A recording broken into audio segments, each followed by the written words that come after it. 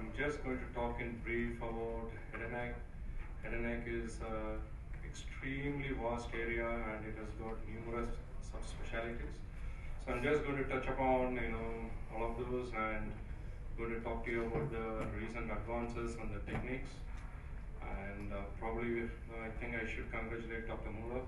It's extremely difficult to treat a patient with tinnitus. So anyways, let's get on to the topic. Now, as I said earlier, what are the challenges in head and neck? Now, more and more people are moving out of head and neck, and ENT is becoming more of a subspecialty, more so of the endoscopic sinus surgeries. It's because the amount of time you spend in treating a head and neck patient, you can as well treat 3 patients with sinus and make thrice the amount of money. And there is not much of special equipment needed. And also, for a head and neck, you need to have a OT of a long duration. So the cost is going to increase and the quality of life for the patient is not going to be great. My speech, I'm going to outline this broad spectrum. That is one of training, the various presentations which I've seen in my practice.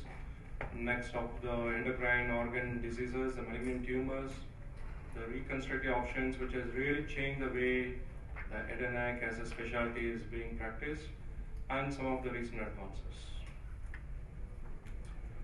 Training, I don't know about in the West. Yes, you should be trained to do head and neck, but in the developing world, everyone is a head and neck surgeon. Everyone does everything, and that holds good for even other subspecialties also. But I think in head and neck, you have to be trained.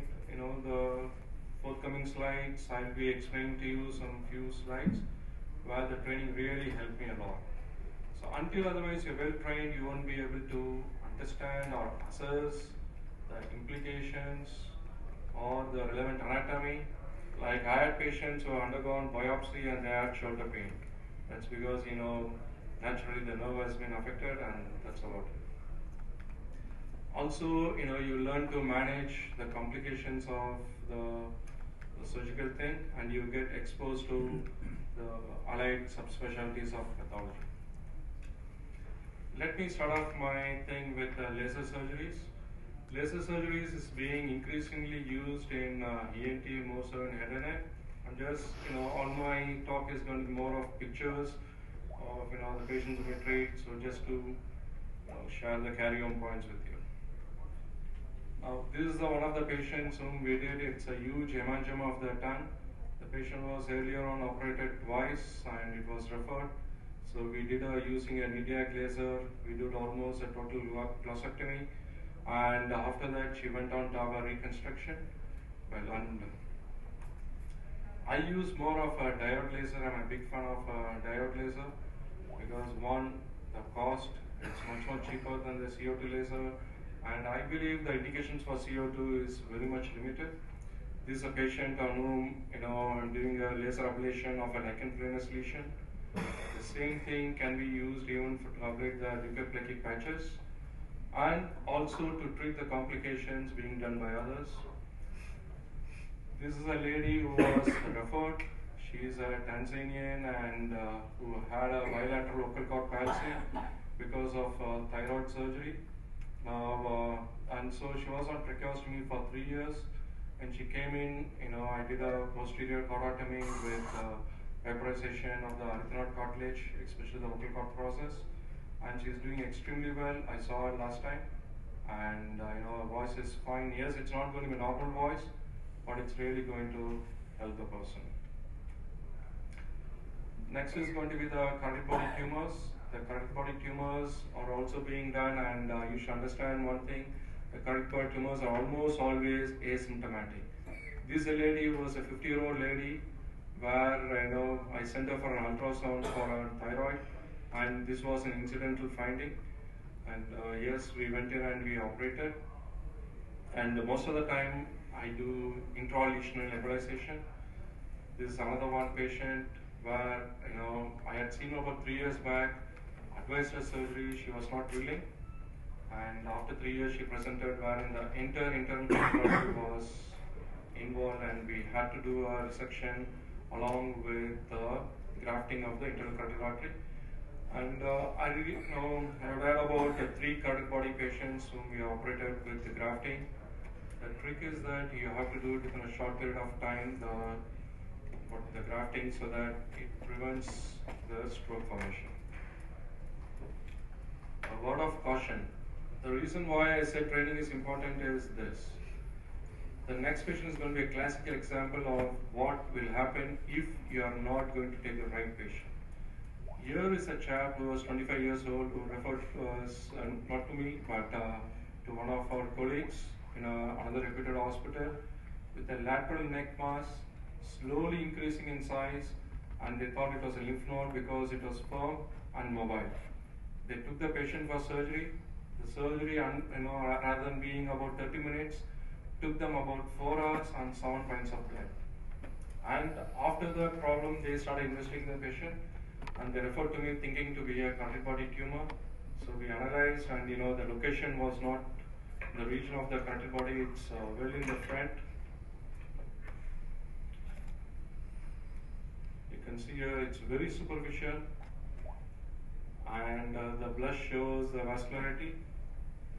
It is one of the rarest of the rare intramuscular hemangioma of the neck, and with a feeder from the superior thyroid artery. And this is one of the take-homes which I like to convey to you all. Please do not take any patient without doing a basic investigation. At least, an ultrasound should be done before you take the patient for whatever it is. It will be by biopsy, FNEC, whatever it is.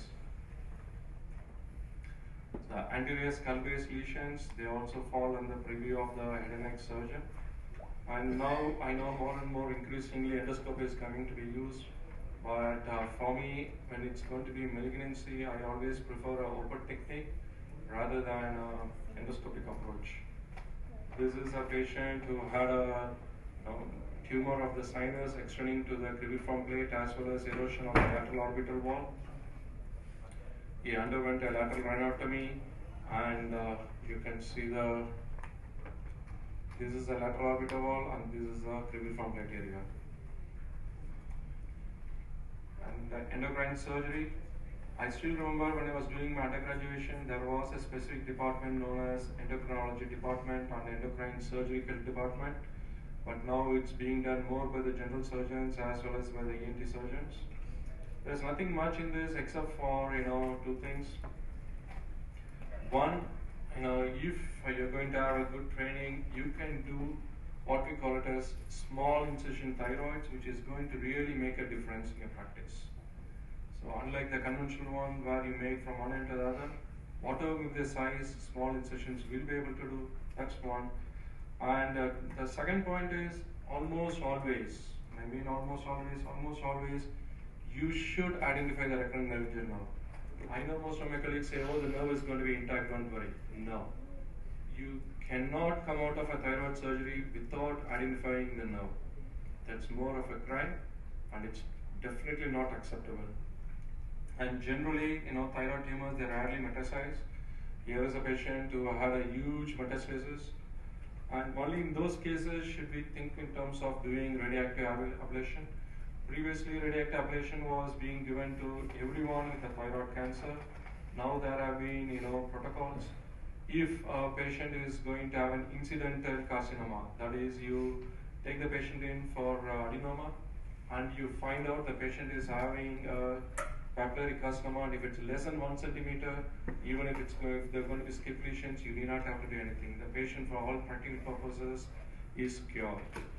But if you are taking the patient and if you have done only, let's say, a partial or a subtotal, then you have to go in for radioactive ablation.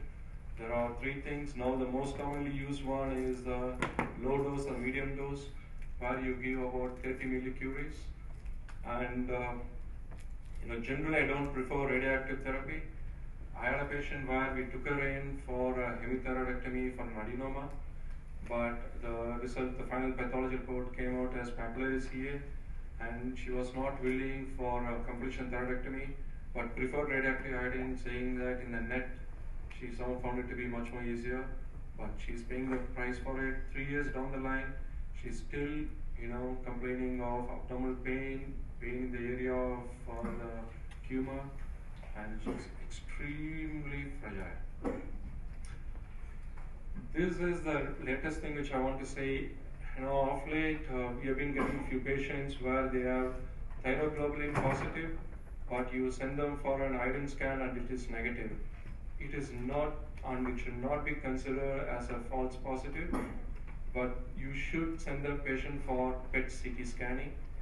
Until otherwise PET CT doesn't show up, you cannot say that there is no recurrence or there is no residual tumor. And if the PET CT is going to light up and the thyroglobulin also going to be very high, either you can go and explore or you can go in for radiation ablation. Now, this is another one interesting case. This is a parathyroid adenoma. Here is a lady who had presented to orthopedic surgeons and underwent surgery thrice for pain in the neck, and they found osteolytic lesions. Finally, she had come to a second opinion to one of my orthopedic colleagues, who investigated the patient and found out the parathormone to be in the range of 3000. So we just did a CT scan. I didn't do a system UV scan. As you can make out from the size, I really don't think so. A system UV scan was needed in this. But in other cases, in normal cases, it's always better to do it, to localize where the adenoma is, and you can go in for mini incision parathyroid surgeries. And airways, it could either be because of stenosis or it could be because of any vascular lesion. This is a patient who had been intubated for close to about 2 weeks. I was set up as a policy, beyond 7 days we ensure there is a tracheostomy. It's more so to prevent this. And we can do either a balloon dilatation, but if it's well formed, you have to go in for resection and anastomosis. And then we have vascular tumors. Here is a patient with a subglottic hemangioma. And the congenital lesions, there is nothing much except I am putting this just to show you in the next slide. Congenital lesions, we have thyroglossal swellings. Now, thyroglossal swellings, the only thing you have to be sure is that you don't remove it, and it happens to be the only functioning thyroid gland for the child. And we have a branchial cyst, huge one, but the reason why I wanted to talk about congenital is more because of this. Here is a child who was presenting with a neck abscess. He was operated thrice. He underwent IND thrice, but he'll be fine for about 6 months. Again, he'll be having it. He has underwent all possible investigations. They did a swab and everything. Everything was normal. Been on antibiotics, nothing works. But every time comes out with an abscess. Any child who is going to have recurrent abscess in the neck and who's not responding to antibiotics, you should almost always think in terms of a branchial fistula. Okay, so when the child was presented for the first time, we investigated, we found this. So I did a DL-scopy and found opening in the piriform sinus. We took the child, we operated, and it happened to be the fourth branchial arch fistula.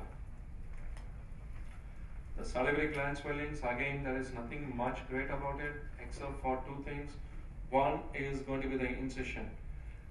Of late, people have started putting incisions right at the back. The conventional one, they end up with having necrosis of the tip of the skin. So you should never ever go beyond this. Going beyond this is going to cause necrosis of the skin. That's one. Second thing is you always need to be careful that you identify the facial nerve. And without seeing the facial nerve, please do not remove the gland, because you won't be sure whether you have injured it or what. And if you think you have injured it, you have to go in and do the grafting. It's like in Otology where they say if there is going to be a nerve palsy, you have to repair it before sunset. The second thing is going to be about mucoepidermoid carcinoma. Mucoepidermoid, if you have a FNAC probed mucoepidermoid carcinoma, you have to go in, do a neck dissection. If not, then you can get away with the low and intermediate grade, but any high grade, you have to do a neck dissection with post-op radiation therapy. And then we have about the maxillary CA. It's always been a challenge, especially in the developing world, where the patient presents to you with the T10 and T12 lesions, like the lady whom I'm going to show in the next slide. In those cases, it's been found out recently that we can do induction chemotherapy, wherein the size of the tumor comes down and becomes resectable. You can see here in our lady where it is completely involved the entire thing. So we went in, did a completion, and now we have got graphs where you can even put in and we can get back the face.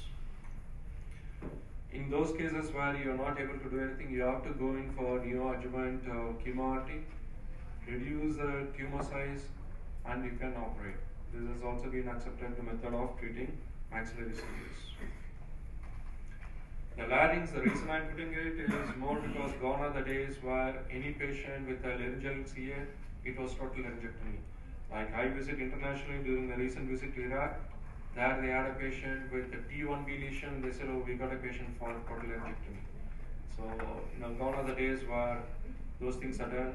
Now it's a crime. The reason for that is, yes, it looks very good, we can give a cure, but this is what happens. So then the patient is left with having a permanent laryngectomy and needs to use either electronic larynx or a TEP. And I initially thought of putting the videos, but I wasn't sure about the time limits. So now the thing is more about organ preservation laryngeal thing. Until otherwise, it's really very much needed. You cannot do a total laryngectomy. You have got supraglottic, you have got supraclavicular laryngectomies. Yes, you have to be sure that the patient is a good candidate. Otherwise, they might have aspiration. And then in all T1 and even in T2 lesions, you can do radiation or you can do transoral laser microsurgery. The last day where my colleague Anand was talking about even about coblation laryngeal surgery. There are two schools of thought. Both say theirs is the best. Ton one says that radiation is the best. Whereas, Strong and Jacob and Steiner say, no, the laser microsurgery is the best. Both have their own advantages and both have their own disadvantages.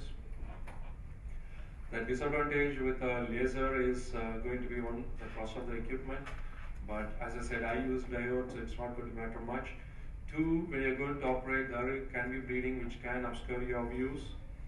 And the experience of the surgeon is very important. If not done properly, it can lead to webbing. What is the advantage? Even if it fails, you always have radiation to fall on, and then if it fails, you can always go in for the laryngectomies. But in a radiation, if it fails, you don't have any option except to go in for a laryngectomy. And this is what I said. There have been not much of data, but it's very limited, wherein they have been saying that a coagulator is a very good thing for aortic cancers. I use coagulation for all my routine ENT work, but I'm yet to try it for cancers. Again, this was on poster presentation, and this is one of the things from Anand. So rather than tossing the coin and find out whether to send the patient for radiation or for transoral surgeries, you can discuss options with the patients and allow them to take a call as to what they want to do, as both have got the advantages and disadvantages. Now, as I said, the reconstructive surgery has really changed the way how head and neck has been practiced. Here we have a patient with basal cell carcinoma who had an extensive lesion. Along with it, she also had a suspicious thing. So we went on, we did a wide resection, set it for the frozen, and the margins were negative. And you can see the huge defect. In fact, we even removed this, and we were able to reconstruct it using advanced flap, as well as both the forehead as well as the cheek, and did a skin grafting for the defect in the forehead. Once it heals, the patient is going to be fine. Previously, we have been using the pectoralis major flap. In fact, it was known as the main flap for head and neck. Any training, they always teach you how to do a PMMC flap, but now things have changed. It's more of the free flaps as well as the local regional flaps. Vascularized bone flap. Here is a gentleman who presented to me with trismus, and he is a Pon and Gutka chewer. He was initially diagnosed to be having submucous fibrosis, which he has, and there was a small ulcer. The other thing which I want to talk about now is any ulcer which has been present for more than a month, you should always suspect. There's no harm in taking a biopsy, but there is a harm in not doing it. In the next 2-3 slides, I'll tell you what has happened to one of my patients. So here's a gentleman, and we did a MRI where it was showing that it was involving the periosteum, but it was not involving the bone. But since the diagnosis was spindle cell carcinoma, went on to excise it and used a fibula-free graft. We can use it with the skin. Let's say if a patient is going to have a cheek lesion and you have to sacrifice the skin, in those cases you can use the skin. In where it's not needed, you can just deepithelize the skin and use it to line the mucosa.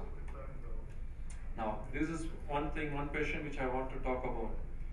Initially, we used to do for tongue, we used to do radial forearm, and without deepithelizing, you can see so many hair follicles in the mouth. Now we all deepithelize it.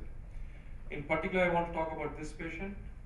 This was a 28-year-old gentleman who presented with a tongue ulcer. It was not major. Seen by 3 dentists, biopsies taken, and they all said it's fine, it's fine. But when he came, I found out, it is not fine. They have not taken the biopsy in the right region. There was a huge neck node. We went down top right, we put a radial forearm flap and did a radical neck dissection. But in spite of all that, we lost the patient since the tumor was involving the internal carotid artery, and he had a bad metastasis.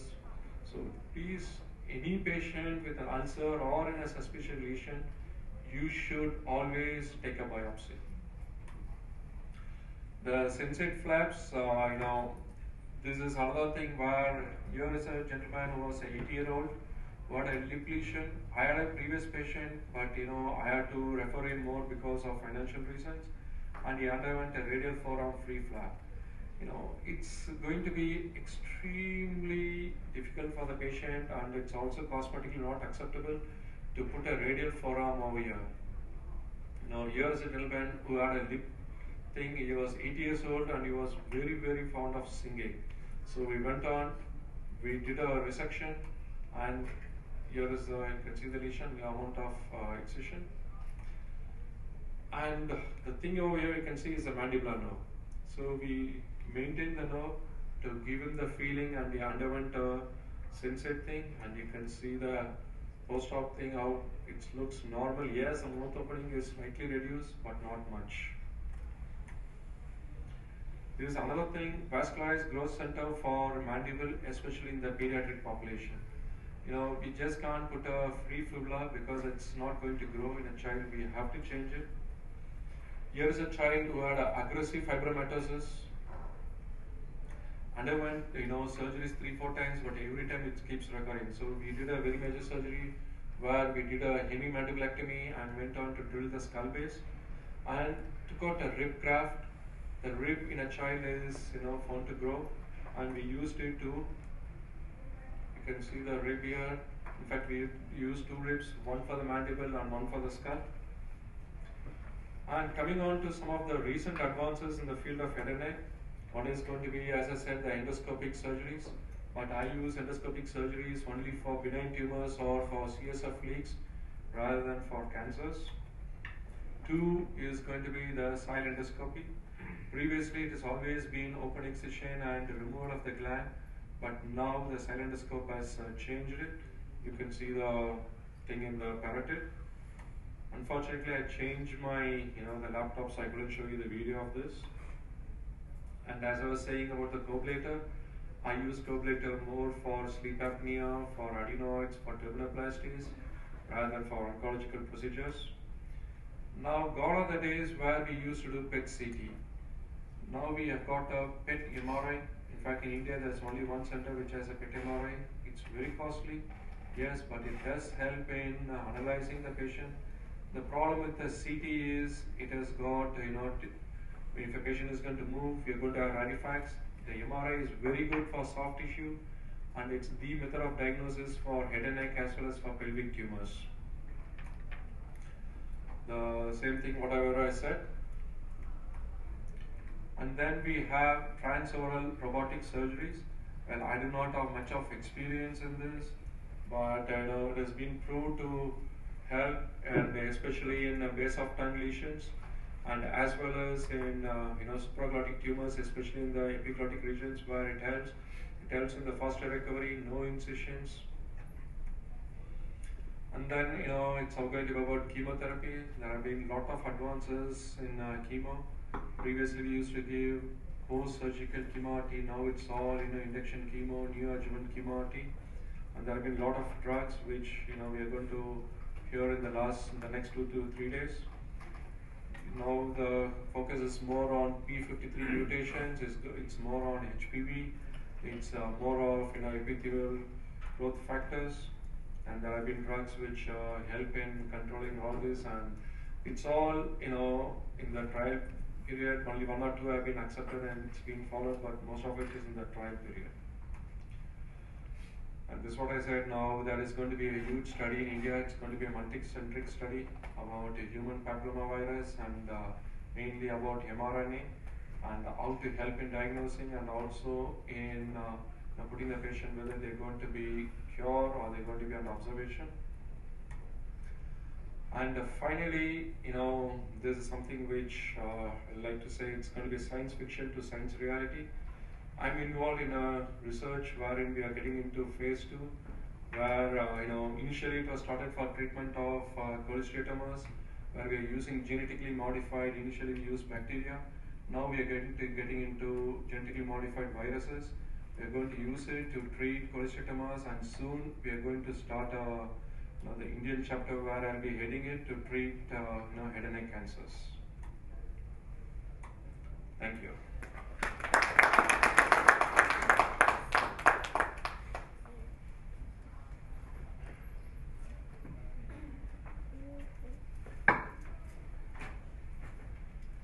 Thank you, Dr. Kumaresh. Anyone would like to take questions?